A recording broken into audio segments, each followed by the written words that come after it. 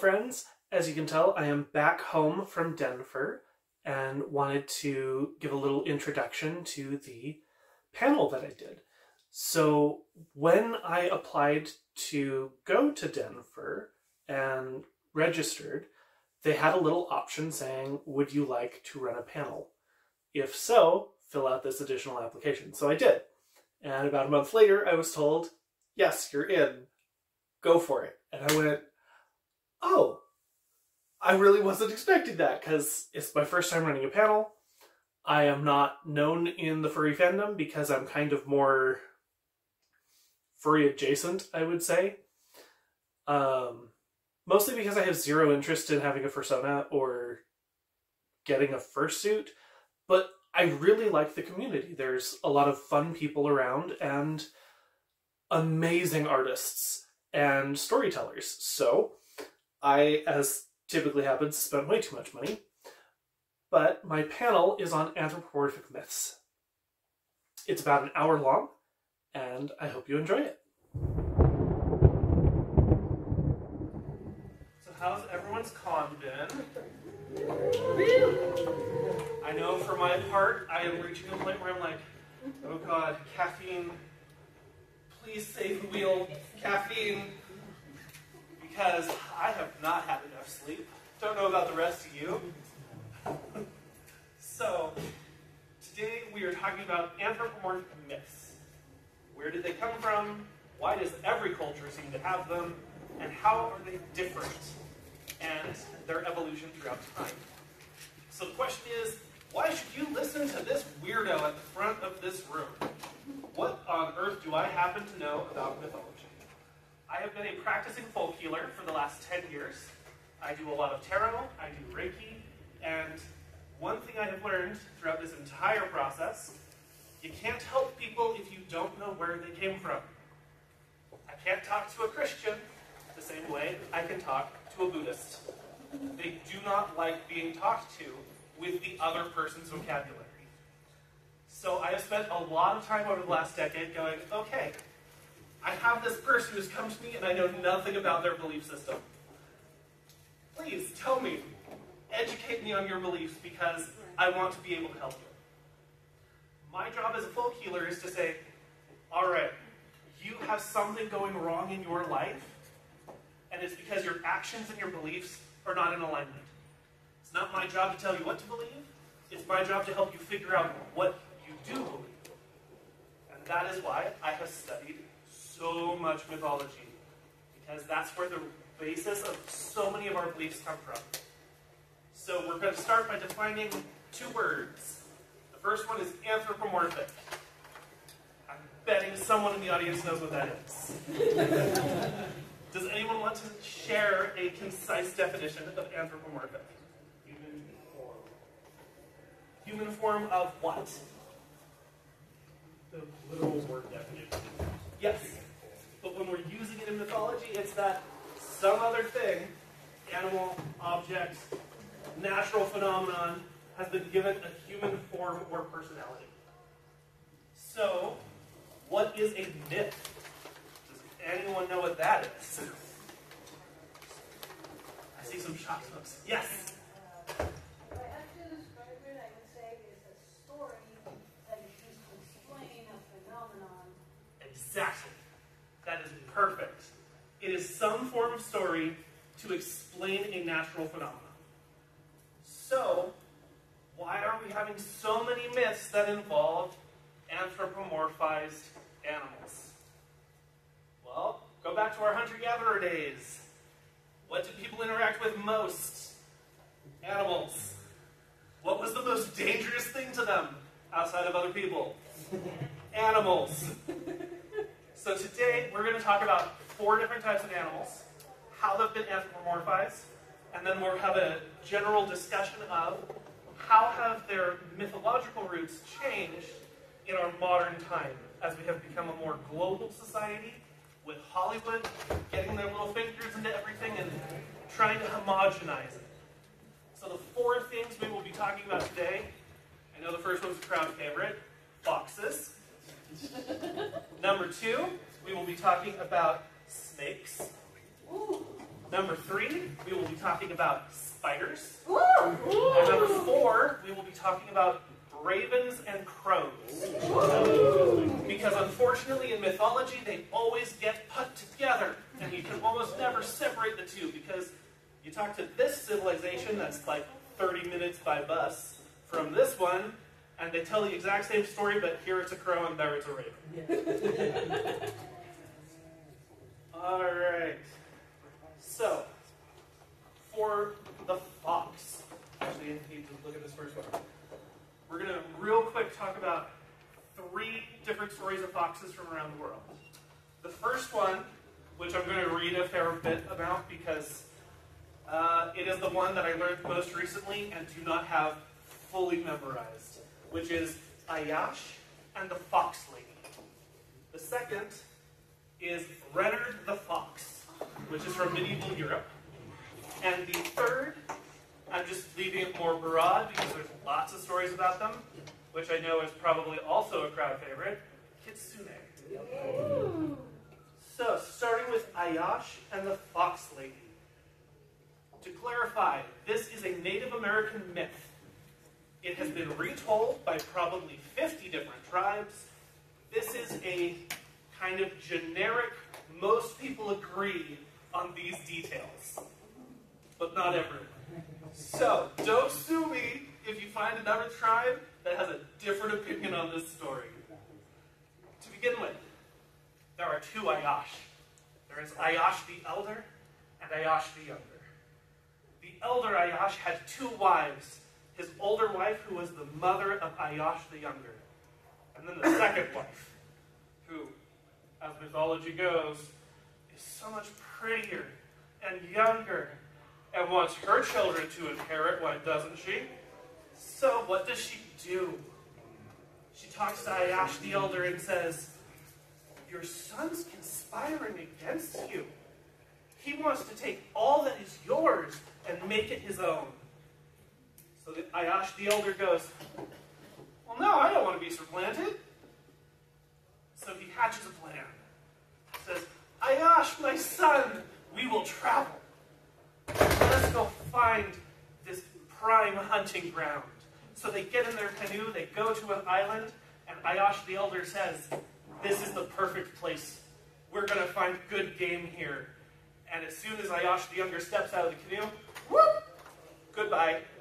There goes Ayash the Elder, leaving the Younger on the beach, crying out to his father, "Why are you abandoning me? What did I do?" But his father does not answer, and just goes down the river and leaves poor Ayash the Younger there. So what is he to do? Abandoned on this island? Well, in comes Serpent. And Serpent says, "I can help you. I can lead you to shore. I am a good swimmer." And Ayash says, "Yeah, that checks out. Let's go." But don't we know some things about snakes? Snakes are tricky. Snakes are liars. Snakes are venomous. Do we want to trust a snake? Probably not in Native American mythology. Although it depends on the tribe, as always. In this case, he should not have trusted Snake. But luckily, he is a good, proud brave. And he has a spirit watching over him. So the Thunderbird watches this interaction and goes, "No, I'm not going to leave you in Snake's clutches." And so waits for the opportune moment where Snake has just gotten him to shore, swoops down and drags Snake away. Exit stage left. But what does poor Ayash do? Now he is lost and alone in the wilds. He has no food. He does not have his bow. He does not have tools. Well, he does what any smart person does and goes, "Is there any smoke on the horizon?" Because if there's smoke, there's people. And he does see smoke on the horizon. And he goes to a hut where he finds an oldish woman. Stories vary. Sometimes she's young, sometimes she's a grandmother. has a pot of stew, or porridge, or soup, something to warm the bones. He says, "Oh, please may I partake of your meal?" She says, "On one condition, you must consume all of it." And so he looks at the pot and goes, "It's just one pot. No big deal." So he tries to drink it. But when he looks back in the pot, it hasn't changed. There's the same amount, and he says, "Great Spirit, bless me that my stomach can contain rivers." And he tries again, and it doesn't work. There's still more, and he says, "Oh no, Great Spirit, bless my stomach that I may consume a pond." And he tries again. Still, there's like half of it. He goes, "Oh no, how am I going to do this? What's bigger than a pond? What's bigger than a river? I know. Great Spirit, bless me that my stomach may consume oceans." And he finishes the pot. But everyone knows after eating that much, you're tired. You want a nap. So he falls asleep. In the morning, the woman is gone. And in her place is a fox. And the fox speaks to him and says, "You have eaten my meal, for I am the woman you spoke to last night. I cannot aid you on your entire journey, but this I can do for you. I can lead you to the next path." And so she does. And then she exits the story. So that's where we will stop with Ayash and the fox lady. Foxes throughout mythology, throughout many cultures, are cunning. They're tricksters. But they're also, quite often, helpful. Just not in the way people want. Because, do you think Ayash wanted to eat an ocean worth of stew? I mean, how many here think that they could eat an ocean worth of stew?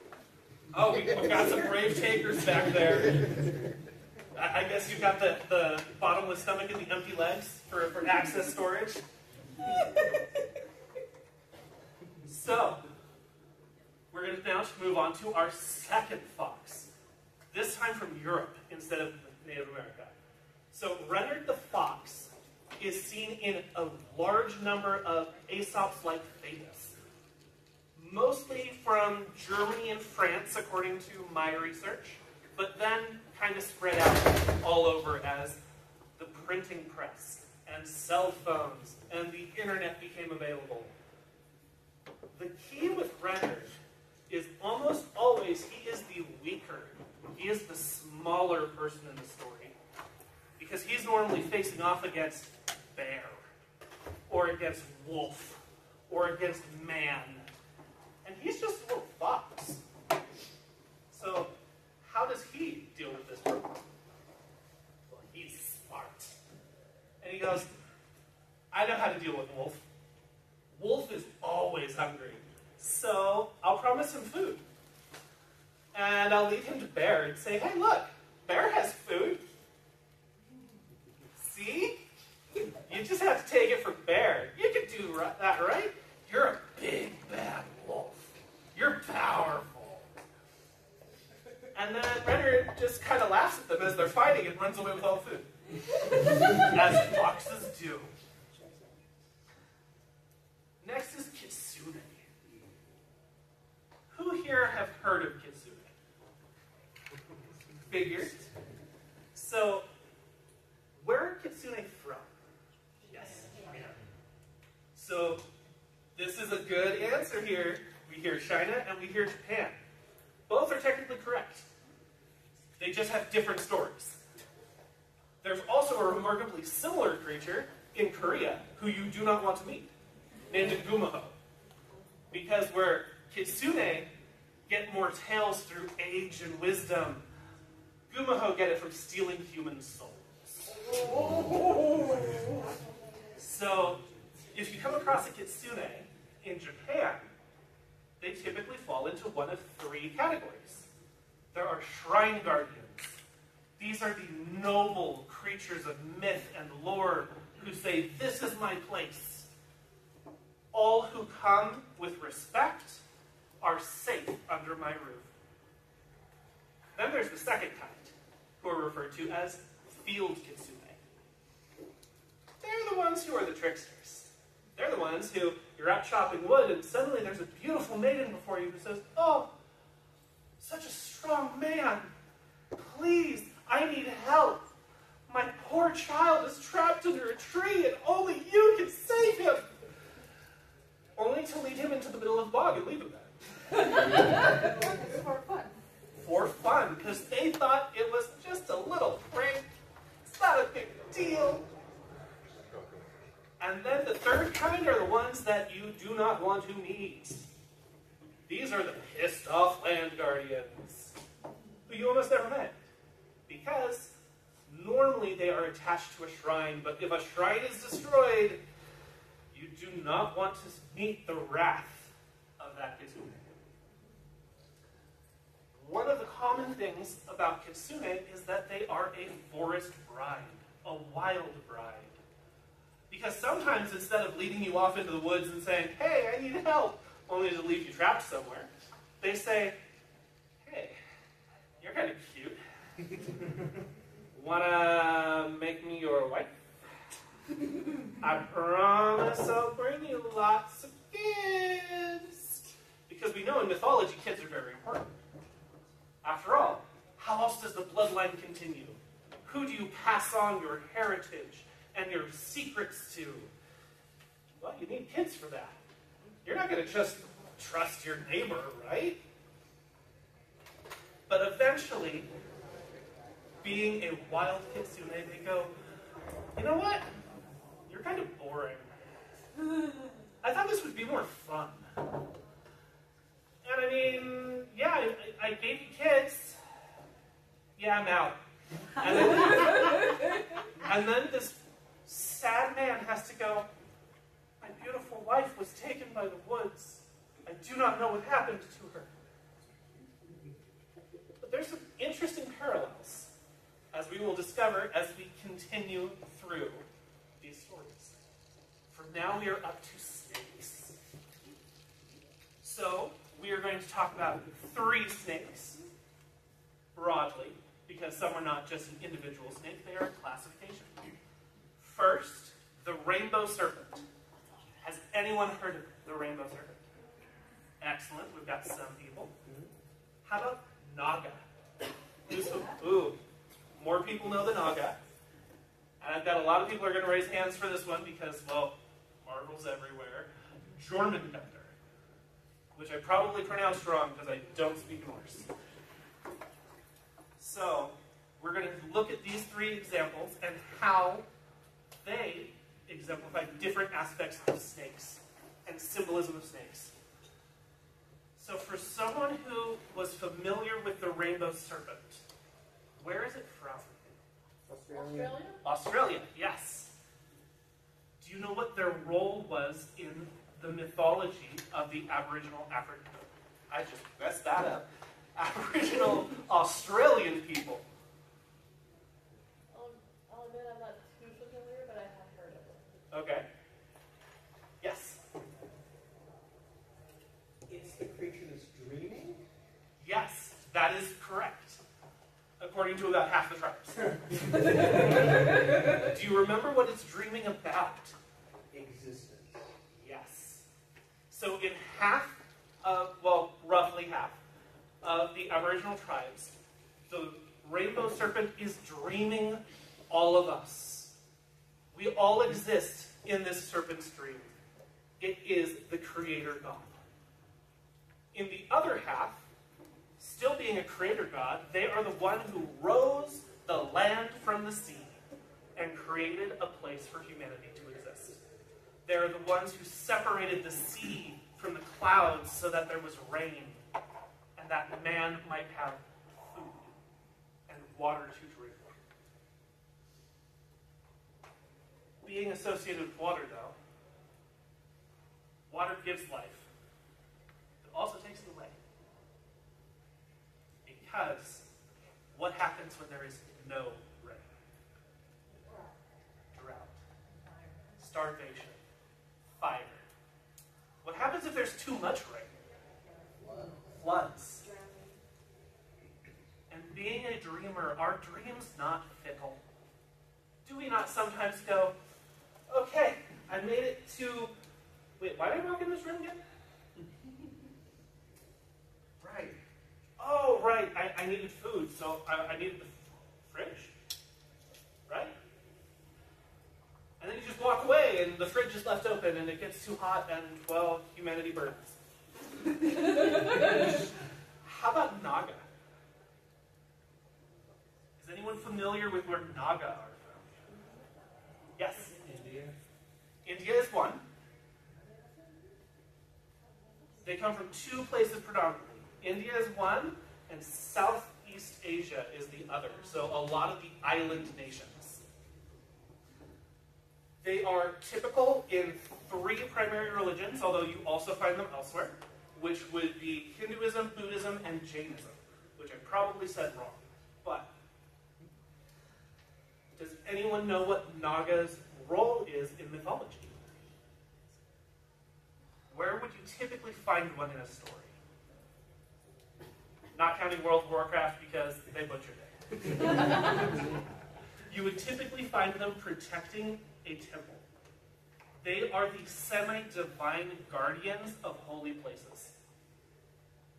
Isn't it interesting that as much as snakes are feared, they're also often referred to as divine.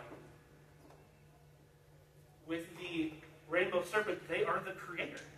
With the Naga, they are the protectors of the holy places of the gods. What about Jormungandr?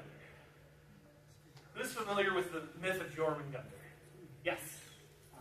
He is the son of Loki, who sleeps at the bottom of the ocean, and will one day awaken and constrict and destroy the world. Yes. Jormungandr will one day destroy everything, including all of the gods, all of humanity, the entire planet, and depending on which way you want to interpret specific words, also the heavens. So not even the dead would survive. And because in Native American mythology, snake has wildly different interpretations based off of which tribe you're talking about, I will just say that almost always they are used as a transformative element. They are almost always some agent of change and transformation. Moving on to number 3. Do people remember what the third animal was going to be? Spiders. Yes! Oh. You are very excited about spiders. So, I'm going to share another myth, because this is one that I just find delightful. Has anyone heard of Anansi? Ooh, lots of people have heard of Anansi. If you heard his name, those who are familiar with him, what do you think about him? What kind of creature is Anansi? He's a storyteller. What else? Yes. He is a trickster and a storyteller. So today I'm going to share the story of how Anansi's hind became big and his head became small. So, Anansi is from Africa. And if we know about Africa, there are places that are incredibly temperate and places that are sun-scorched desert. But it was not always thus. At one point, rains were plentiful, and the land was fertile. But a drought came. And Anansi was thinking, you know, I'd really like some fish. There's no water. And where there's no water, there is no fish. But he heard some spirits singing. And as he heard these spirits sing, he went, huh, they're singing about water. They're singing about fish. What if I sing along? So he joined them in their song. And when they noticed, the spirit said, whoa, you're not a spirit, dude. There will be consequences. I mean, we could shield you this once because, I mean, we didn't know, so that's kind of our fault. So here, we will help you. We will sing with you this once and help you obtain fish. So Nancy goes, yeah. Aren't I smart? I got the spirits to do all the work for me. They brought me fish. Well, fish only last so long. So he got hungry again. And he thought, you know, how am I going to get more fish? Wait, I remember that song they were singing. And being the storyteller, trickster, absent-minded spider that he was, he went, they weren't serious about consequences. I mean, consequences are for plebes. Consequences won't happen to me. So he starts singing the song and drawing the fish, and well, his skull fell off. And when his skull fell off, he went, oh no! But inside the skull was fish. And he went, well, I mean, that's kind of convenient. So he ate the fish, and then he went, wait, but how do I put my head back on? And he cried out to the spirits, help me, please, my head fell off. And the spirits go, we told you there would be consequences. But we are merciful. We will help you. This once, we will reattach your skull. And they did. And Anansi went, they're so foolish. They'll do whatever I ask.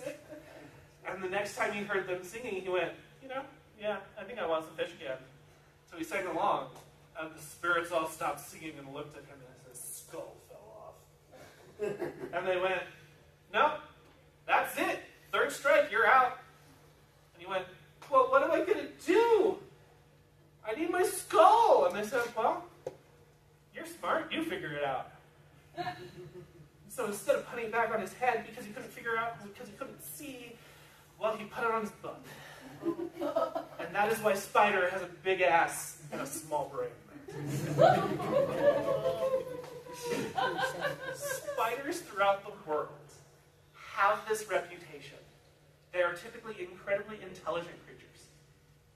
They catch what they need. They craft their own homes. And this leads us to our second story about spiders. The Navajo spider woman. Has anyone heard of the Navajo spider woman? Okay. I was kind of hoping that. So, most Native American tribes have some form of spider woman in their mythology. She is often referred to as the great-grandmother spider, or grandmother spider, or the wise spider. Take your pick. Each tribe told the story slightly differently, as they sat around their fires and told the stories of how the world was created. In the case of the Navajo spider woman, unlike many myths of spiders, she is not a bad person. She does not play tricks. She is not harmful. Instead, she is the stern grandmother who goes, well, you kind of deserved it, didn't you? Just because I'm not going to punish you doesn't mean I'm going to save you. But being a merciful being, she did say, I will give you tools to solve your own problems, though. And so there are, take your pick, probably 100 different variations of this tale of the women of the Navajo tribe saying, it is cold, and we have nothing to warm ourselves. She said, well, I can teach you how to solve that problem. So she taught them how to weave, and how to knit, and how to sew. And so the people were able to clothe themselves. And they said, well, now we're not cold, but we're hungry. How are we to get food? And she said, well, you can take this string, and you can take a stick, and you can make a bow. You can take this string, and you can make a net, and you can fish. I'm not doing it for you, though. You've got hands. You can work. So that is why she is referred to as a grandmother spider. Now we're going to go back to Japan for a moment. I'm betting people have heard of this one. The Juregumo. Yep, I see some nods and hands of recognition. So, as is typical in Japanese folklore, well, there is another bride animal here. This time, the devouring bride, or the trapping bride, the smothering bride. Because Juregumo typically comes in one of 3 variations of tale.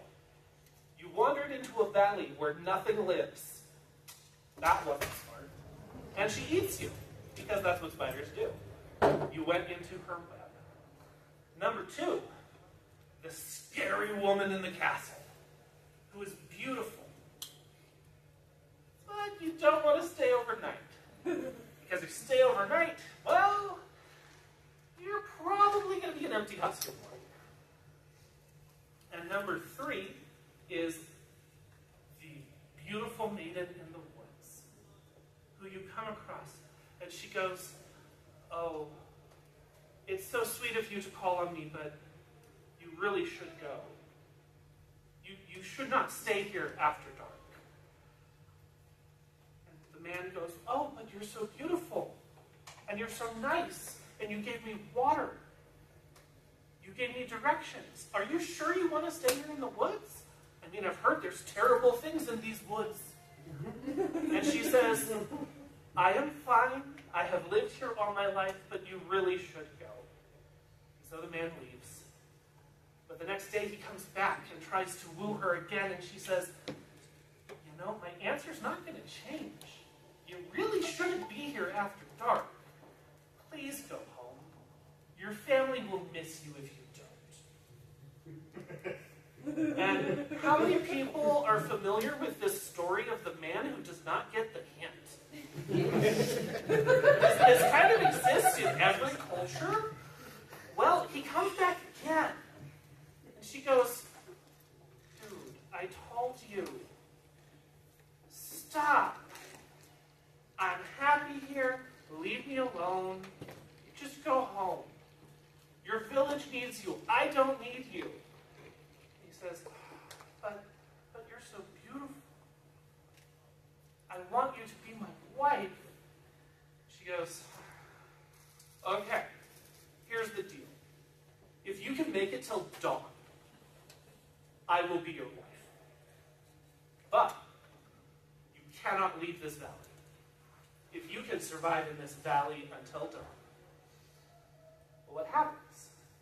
The sun sets, the moon rises, and the beautiful woman turns into an enormous spider, who promptly devours the annoying man.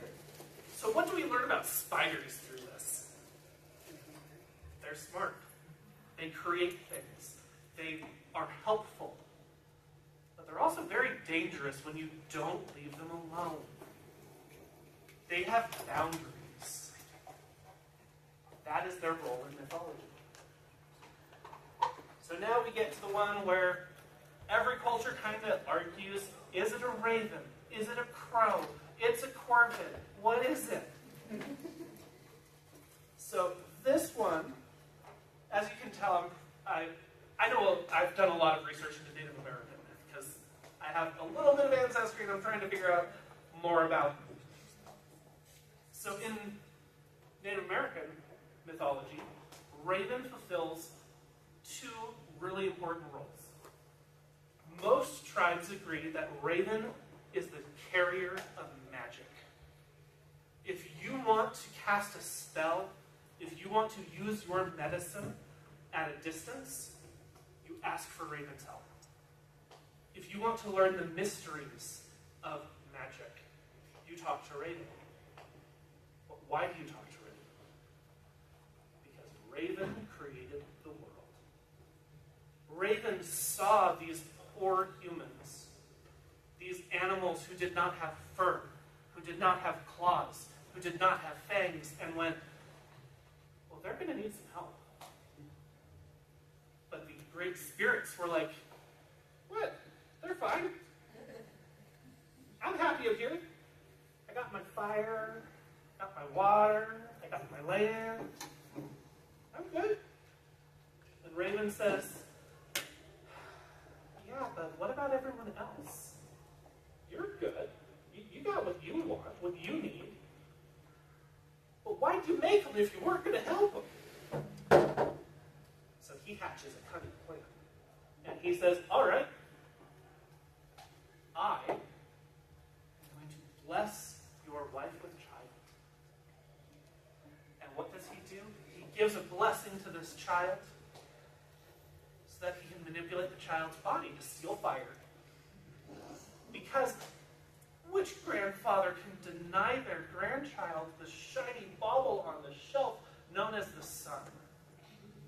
When the child wants to play with it, what adoring grandfather can deny their grandchild?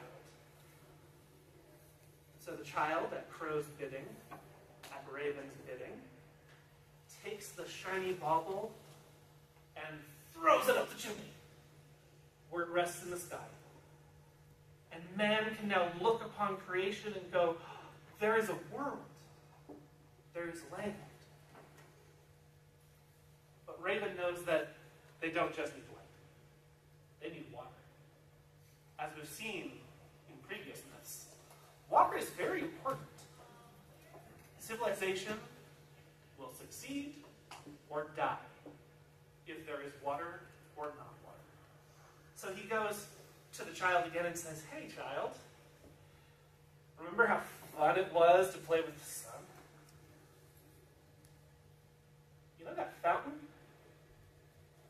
Why don't you just knock it over? Then you can play in the water. And what child doesn't like to play in the water? You know, just stomping around in mud, splashing.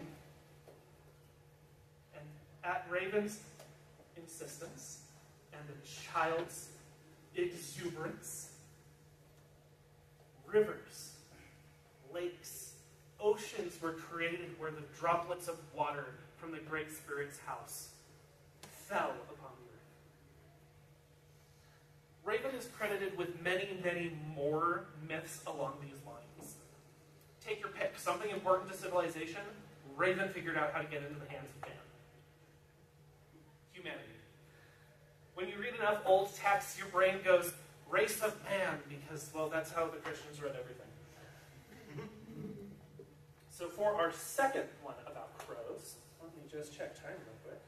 Okay, good. We're going to go to ancient Greece. This is one of the ones where they always argue, was it a raven, was it a crow, because, well, Apollo's kind of a dick.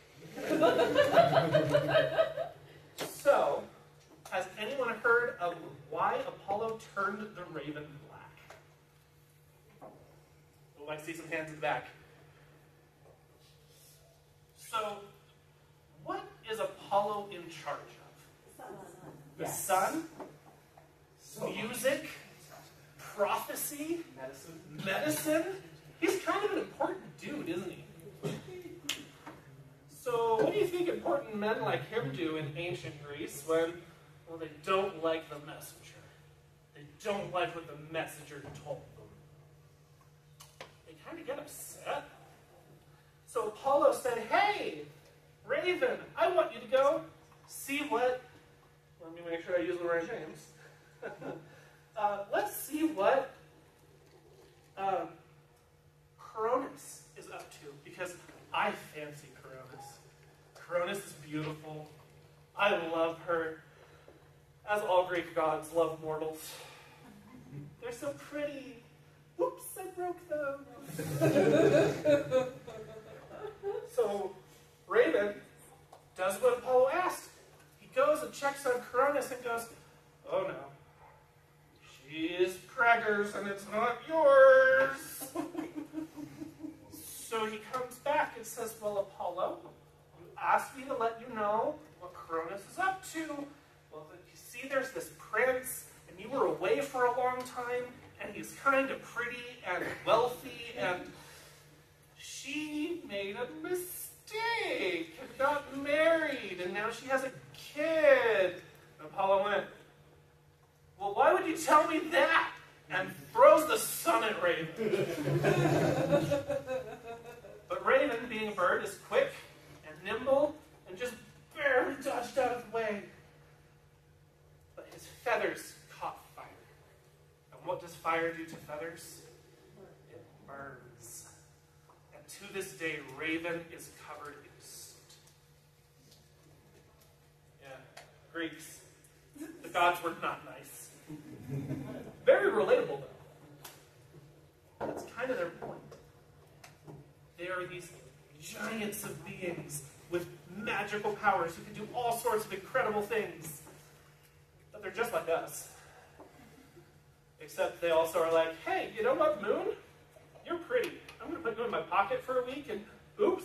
Oh, right, humans, tidal waves. Let's just, no one's going to notice. No one's going to notice. It's totally fine. Oops. So now we're going to go back to China for a moment. And China is just where this is most accredited to. This myth goes to many other places as well. But if you do a quick Google search, it's all going to say it's China. But it's because throughout history, China was just, and still is to this day, massive. They also were the first people to do a lot of things like write down their histories. And, oh right, have philosophy and try to explain things. And actually have libraries where they protected stuff instead of let, oh, I don't know, that guy down the street named Alexander burn everything down. So, they have a story of the three-legged crows. Because at one time, there was not just one sun, but there were 10. And each of these sons had a crow that lived inside of it. Specifically, a three-legged crow, because these were no ordinary crows. These are divine beings. But, as tends to happen, birds get hungry. And well, what happens when one bird makes a noise about, ooh, I found this tasty treat? The others come down with it. But the earth was not designed to withstand 10 suns. And when they all came down together, it scorched the land, creating famine. But in China, there were also heroes. Beings of immense power and wisdom and cunning, and one of them happens to be, let me find his name so I don't say it wrong, Ho Yi, which I probably said totally wrong because I don't speak Chinese, but he was a fierce hunter, and seeing the three-legged crows descending and burning the earth, he swiftly drew his bow and slew 9 of them. Because he understood we still needed light. We still needed heat. But too much was too much. And so he slew 9 of the three-legged crows, leaving us with the one we see in the sky today. Now that we've talked about these various myths, about these 4 creatures, we're going to do more of a discussion style for the rest of this. Let's see how much time we've got left. We have about 20 minutes left. So what are some modern examples? Because I am one person, there is so much media out there, I cannot consume it all. What are some modern examples of these 4 beings that you have seen in either television, video games? How much have they met up to these expectations, these mythological origins? And how much have they been different? How have there been new twists? Some examples that I thought of to bring forward are Grimm, the TV show, where you will find examples of all of these creatures. Supernatural, which has its interesting take on mythology and religion. American Gods.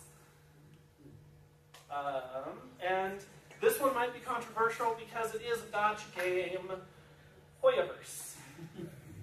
Because who can resist using the gods in their games because, well, they're free. So what are some anthropomorphic heroes that you've seen or heard of that you would like to hear more about. We can go deeper into ones that we've already talked about. I can branch out into other stuff. You might stump me. We'll find out. Yeah, heroes count. Heroes, gods. Yeah, gods count. Ganesha? Ganesha. So that's Indian elephant. Okay. Mm-hmm. So Hinduism is one I know less about. I know the very broad strokes. He is wisdom, and he is a scribe, if I remember correctly. He gave writing to the world. So, why do you think those are attributed to an elephant-headed god? Oh, he's also mighty and strong, and he breaks things a lot when asked to by other gods. Why do you think those would be the attributes given to an elephant-headed being? Elephants don't forget. Elephants don't forget. What else? What else are elephants known for? They are strong enough that they can go, you know what? I don't like that tree. No more tree. Yes? But also there are other patients, because Ganesha is also God of peace. Yes. And they're incredibly kind to those who have been kind to them. There are so many stories that we see of real-life examples of elephants recognizing when women are pregnant, even before the women themselves do. Elephants that will fight off lions for the humans that they have decided they like. Elephants are pretty impressive beings. They're just not one I have done quite as much research into yet, because most of what I have been focused on is the people who have come, and most of the people who have come to me for help are in the United States. So I've helped a lot of people who are Native American, who are some form of Latin American, a whole bunch of white European descendant Christians, many of whom are kind of looking at it going, well, Grandma wants this, but I don't know that I want to live that way. So it's been a learning process on a lot of these.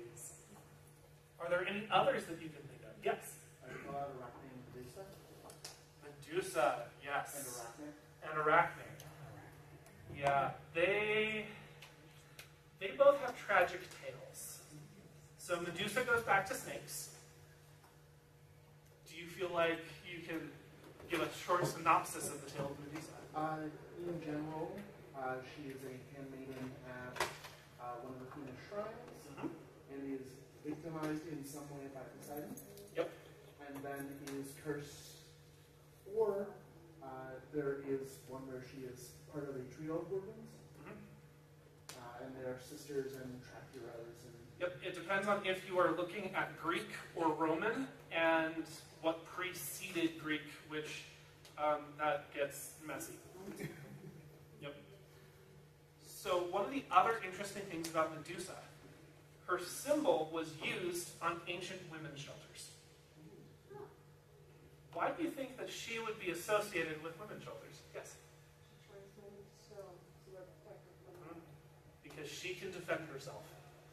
And in a civilization where, true, if you were an aristocratic woman, you had plenty of protections. But if you were not one of the wealthy elite, you had nothing. As a woman, you couldn't do day labor, you couldn't work the fields, you had very limited options if you were not a married woman in ancient Greece. And because of that, they had very few options of where to go if something went bad in their relationships. But a lot of men, well, they don't want to be turned to stone. They're a little too interested in the finer things of life to be like, no, I don't want to just be a rock. I still want to do stuff. But that's also one of the interesting things about snakes. Transformation. Medusa did not particularly want to become a hideous monster. But isn't that how, and we're going to get kind of philosophical here, we're going to keep it PG, but isn't that how a lot of people look at those who have been victimized? where they no longer look at them as a human. They look at them as some sort of pariah, as something that is dangerous, that will harm them just by existing.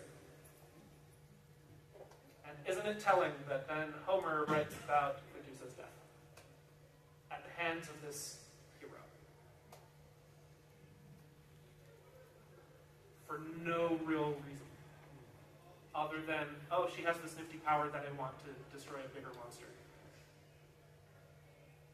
Didn't even try to reason with her, didn't even try to talk to her. But, again, Greek myth, very brutal. But what about the world they were living in?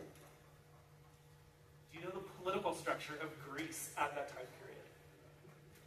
Yes. I know that Athens, at least, had very, very specific requirements to be a city. Yes. You needed to be son, women, from mom and a dad who were both Athenian, and a bunch of other requirements. That was great if you were in Athens. But each city was its own country. Today we call it Greece. But they were always at each other's throats. They were always at war. That's why we hear about Troy and about, my brain just lost it. Sparta. Yeah, Sparta. I'm like, I can see the image in my head, but like, yeah. So isn't it true, isn't it interesting watching how their stories mirror the reality they were living in? So let's try to draw that concept forward. How many people here watch horror movies? How many of you have heard that you can tell what Americans are afraid of at any given point based off of the horror movie that is most popular in a year? Why? Why do you believe that this is the way it is? Yeah. And why do we want to tell those stories? At least in my opinion, to warn others so that they can be safe from those threats, because we're primarily a communal civilization. Yep. It is to give a warning, and secondarily to say, it's not actually that scary. See, I can name it. I can talk about it. I'm not scared. But maybe I kind of am. That's why so many of these stories are about things we're afraid of. Thinking about these entities of water. About Raven bringing water to the world. About the rainbow serpent. Water was life or death. Is it any surprise then that many of these ancient myths deal with how did we survive drought? Which being brought us rain? How did we cross the oceans? Where did we find the water to feed our crops? But today we don't really have many stories about that, do we? Except if we go back to the 90s and the late 80s, has anyone heard of Waterworld? Yes. Fantastic. Has anyone heard of Mad Max? That fear hasn't left us. It's just transformed how we talk about it. Because we're no longer worried about the animals coming to get us. We're worried about that country across the ocean. We're worried about that city that is stealing all of the water from the entire state. We're worried about the humans around us. Yes? So would then Godzilla be an anthropomorphized myth of a man-made nuclear type disaster? Would that be a new myth? So that is one way you can interpret it. Because is Godzilla just a monster? Or does he have sentience? There's sentience to it. That means he's anthropomorphized. He has human-like traits. He is more intelligent than just a lizard should be. Yes? I know it doesn't have anything to do with animals, but Interstellar is a drought or climate change. Yeah. We're still afraid of this. And Interstellar has a double whammy because it's not just drought, it's also disease. There is a disease that is killing all of the corn and the other food crops. That is another major staple throughout all of history in our storytelling. So modern mythology was just mentioned, but another interesting piece of modern mythology is Tolkien. He had two mythological spiders in his mythology, Yes. Ungoliant and Shelob.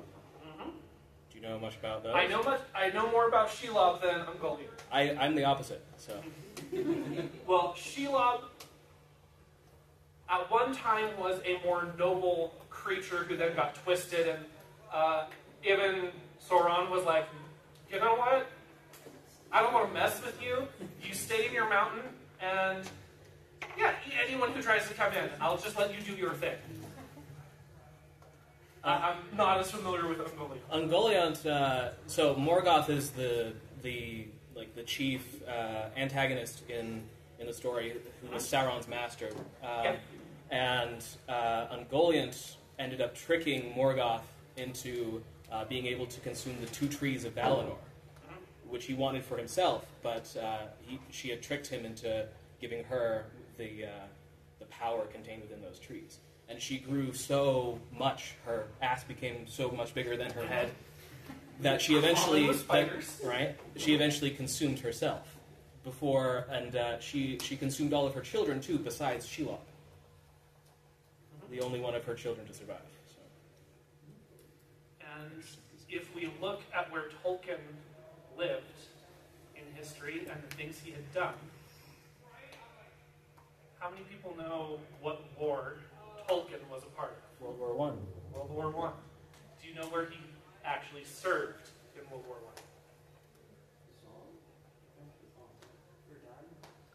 I? And what are some of the most dangerous creatures there? And poisonous spiders. Some of those spiders, if they bite you, you lose a limb. Is it any wonder that he would include them in the mythology of the world he created? Let's just check. So we got 5 more minutes if people want any other discussion. Yes? I wanted to talk about Quetzalcoatl. Ah, yes. One that I know she's really a bit bad. The feathered serpent. Yeah, he was the god of like science and agriculture and all that. And there's a really interesting story about how he brought maize to the Mesoamerican people. So basically, I think there's different ways it's been told, but in this variation, they're like, the gods are like, what are we going to feed these people? They need something to eat. They're just eating all these like roots and animals, and they need more. So, and Quetzalcoatl ended up finding this mountain and saw ants going into the mountain and coming out of his grave. And he's like, oh, that looks delicious. I think the people will like that. So he turns himself into a black ant, and he goes into the mountain and brings one out for the people, and that's how they got maize. And isn't it interesting? Quetzalcoatl, feathered serpent, again, theme of transformation. He transformed into what was needed to solve humanity's problem. Yes, way in back. Hi. So also on serpents, there's an interesting bit of specific Buddhist myth around the Nagas, where there was a Naga who wanted to become a monk. This is not my faith. I don't know this super well. I just vaguely remember this. But was denied that because was a Naga and not a human. So it's sort of interesting that this class of being is divine and important and powerful in that way, but also shut out of enlightenment. And sort of like the way that and I'm even less familiar with Australian Aboriginal myths, so I don't know that as well, but sort of like how the rainbow serpent in doing the dreaming is not as much of an active participant in it. So it's powerful but separate. That's kind of, that's interesting. And that's a common trope or theme in a lot of these myths, are these semi-divine beings do not have the same capacity as humans.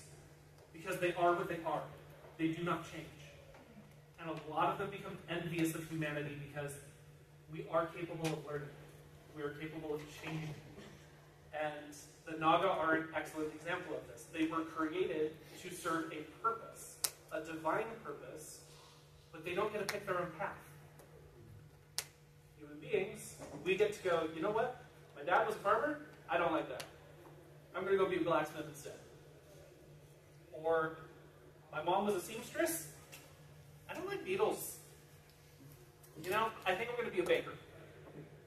And that was perfectly okay. But in mythology, these divine beings, they are what they are. That's why they've served such a intrinsic purpose that has not left our modern storytelling. We see this baked in to just humanity in general. And almost every place that has one of these creatures tells remarkably similar tales about them. Even though they are continents, oceans, and sometimes even millennia apart. But some part of us recognizes a spider is dangerous. But it's also a creator. Some part of us recognizes that ravens and crows are agents of death because they are carrion birds. But they also lead people to food. They help. They are incredibly intelligent. They take care of each other. Snakes can provide medicine. Or they can kill you because of the venom. That's why the symbol for, my brain just lost his name. It's not Apollo, it's Apollo's kid. Hermes. Yes, the serpent on the pole. That's why it is the symbol of medicine. Because in so many mythologies, we have snakes, both as the agent of chaos that kills people, and also the curative agent, because they can kill off the other offending entity that is attacking the human. So that pretty much winds up our time. I am super grateful for you all being here, because I was looking at it going, we're kind of late in the day. I don't know how many people are going to want to stick around. So thank you all for being here. If you want to be mentioned in the video at a later time, the booklet is up here. If you want to get more business cards to share with people, there are more up at the front, and they're still scattered throughout the tables. Thank you all for coming. And enjoy the rest of your pod. Thank you so much for watching my panel, and I did tell everyone there that I would shout out those who had attended, and so the people who had asked me to shout them out, in no particular order, are Flash Quatch, I'm probably saying that wrong, FLASHQUATSCH, Zeus the Storm, Otter Fate, Melon Gummy, Hardy Heart at Bad Weather Forecast, Tabasco Foxy, and Nenwif. Thank you so much for being willing to put your names down and saying you were there. And as always, until next time, walk in the light, my friends. Bye!